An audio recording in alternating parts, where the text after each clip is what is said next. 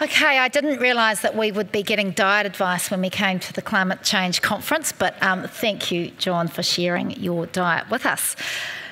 Okay, now we move on to questions. So we've got 15 to 20 minutes here for some questions. I'm not just at this stage seeing anything coming up on the app. To start off, do we have anything from the floor? You're all looking really thirsty. No questions? Oh, here's the app coming. Thank you. Okay, look, we'll start off with this top one. Within the research impacts of climate change, on how has the global disruption to political security and therefore market security been included in calculations of the future market value, if at all? Who wants to kick off? So I'll try and answer that, which is basically, I think, researchers in New Zealand probably haven't looked at that too much yet. I mean, there has been research looking at the disruption on food prices, but not including climate change, as far as I'm aware. There might be some international work, I think there is, but I couldn't answer that definitively. But someone else might be able to. Okay, we'll move on. Next question.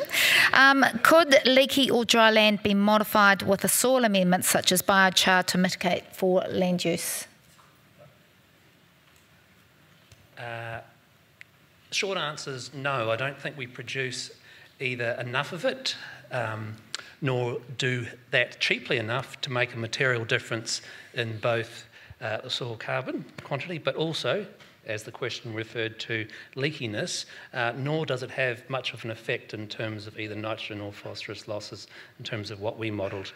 In fact, when you're looking at mitigations, I mentioned we didn't include it, and that's because we recognise that when you layer one on top on another, you can have a material decrease, but you're still not going to meet freshwater quality targets in between 6 and 13% of our catchments. And it's also going to cost quite a bit. So there will be a point at which you have to make the decision to switch from mitigation through to something, i.e. transformation into different land use. Okay, thanks, Richard. How do we change perceptions around the impact of animal-based diet, and who should do this? So I guess that's leading on, John, from your presentation. Yeah, that's a great question, and I don't really have the answer to it. I think you know, we need to educate the consumer. We need to provide the information that we have. We also need to acknowledge that everything we eat has a warming impact on the planet, and you know, as a research community, we need to work on the different factors that are contributing to that warming impact of those different food ingredients. But look, the vast majority of us are on social media. We use the same media channels that the people that claim animal protein bad, plant-based protein good use as well. So I think it is a case of just getting the truth out there. Okay. Look, I think just to get us back on track, we might wrap it up there.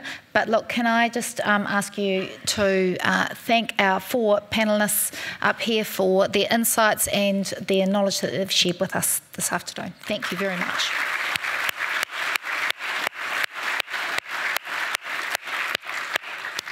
Harry, I believe the floor is yours to wrap us up before we head out for a drink. So it's going to have to be quick, Harry.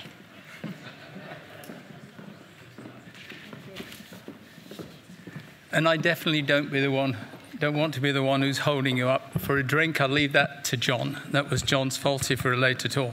So very luckily, I don't have any time to do a wrap-up, which is great because I hadn't taken any notes, and I usually forget them and can't interpret them very well anyway.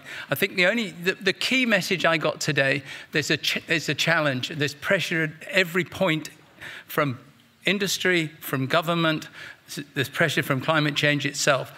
What we all accept is we have to change. And I think the challenge is, change is always a challenge in itself. We always fight against change. It's uncomfortable, but we've got to change. And I think we have to change in ways that are acceptable to society, both at an individual and societal level.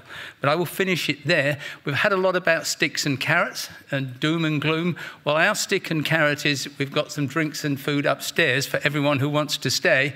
Look at the posters and then have a conversation with the people who are here.